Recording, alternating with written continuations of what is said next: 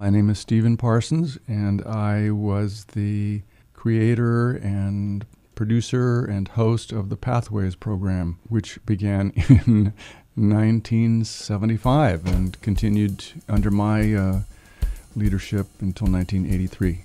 I was living in a spiritual commune, although the precise years are hazy, but at one point I had my show on KBOO, so I was a broadcaster, you might say.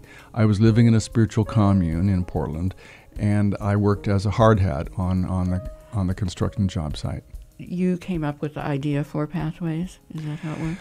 The way it happened was I had, you could say, established a presence here at the station, and one of the managers or leaders or program manager approached me and said, do I know anybody who has knowledge about the spiritual community, the whole holistic New Age community, but at the same time also has an interest in broadcasting and radio? And I said, hey, I do know somebody, that's me.